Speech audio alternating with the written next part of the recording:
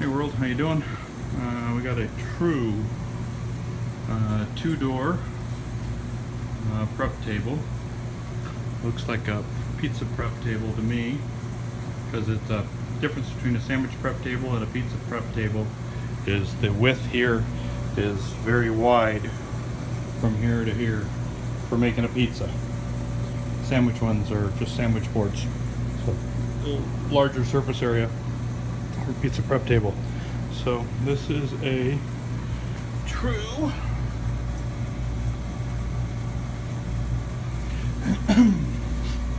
this is a, let's see what we got here. Some light up here. Let's see what we got here. We got a true TPP 67.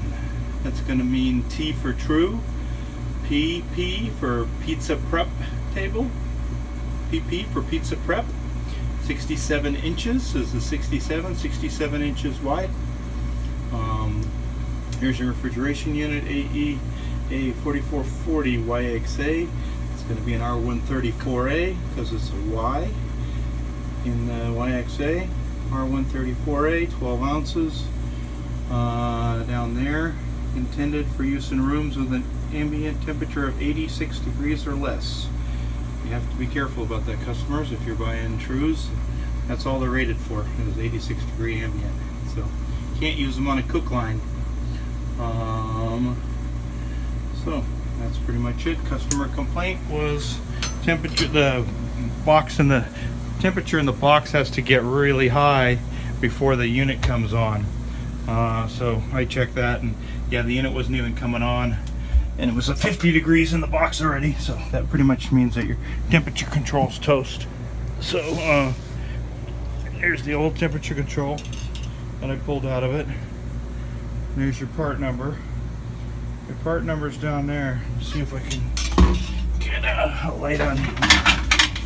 Some light here. Here's your Danfoss number. You look on your temperature. This is your temperature control that I pulled out. And then you look on the back here for the number. See if we can see a number. There's your 800 382. That's your Danfoss number. And that's what you want to get. This one, yeah, looks a little moist. Got some corrosion. There's your corrosion. Looks kind of corroded. So she's tied. Looks like she's original. I got a funny feeling that's original control. Anyway, so put the other one in. It goes in. Back in there, you see there's your temperature stuff and everything. All you do is pull that the probe. I don't know. Let me see if I can. Let me see if I can light it up. I'm going to turn on the light on my camera. Back in a second. Okay, just turned the light on my camera, and you can see where the capillary tube from the temperature control goes into that piece of 1/4-inch copper tubing. So you push. You just pull on the capillary tubing and pull it out of that 1/4-inch, and you reinsert the other one and stick it all the way in. Don't put any oil or grease on it or anything, because it's gotta. That's how it conducts the temperature. You know, it's got to be in there. You could put thermal grease on it if you have any, and that'll make it a little bit slippy to go in the tube. I've done that before. It helps sometimes to push it in. So anyhow, but all you do is fairly simple. These are your 2 wires. I just connect right on here. I just put them on here. The only thing you got to make sure is when you do a control like that, the panel goes on like this. When you're putting the panel, taking the control out, you got to make sure where the arrow is. This is the arrow where the 0 has to line up. So you want to make sure you get the control in right side up, or you know, not upside down. So, and then there's your off position, which is the 0, which is the left here, which is your niche right here. So there's your 0, and I'm on the left side, so I got my control right. So you just kind of dry fit it, so you kind of know that everything's gonna fit okay, and then you put the panel on, and hopefully away she goes. So that's that. Alrighty.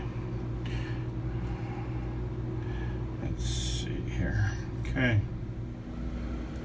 Okay, and there it is. I'll put back into place your plastic screws, top, bottom, new stainless steel screws in the middle. True Lexum set at number 5 for that's their starting point. That's where all the trues are supposed to set at. So I like to just put them one more. Number 6 is a little bit colder, so it hopefully impresses the customer.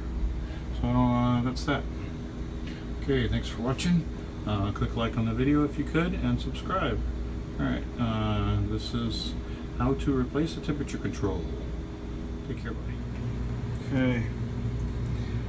I had to do a little degrease too. Didn't do my usual super dyno on this, but it's a whole heck of a lot better than it was.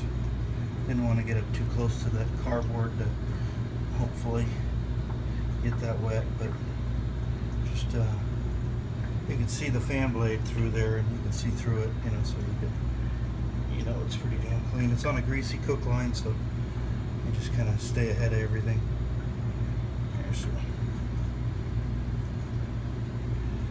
So did that with the temperature control just to try and give this old dog a little bit more help, since it is on a greasy cook line and way above 86 degrees. Compressor is a little slow. Definitely tired compressor, but it gets the temp, but just slow. Takes like 30 minutes to get to 35 degrees from 70 degrees, so that's not bad. I mean, it's a degree a minute, so it's on the outside. Should take 15 or 20 minutes, so just tired.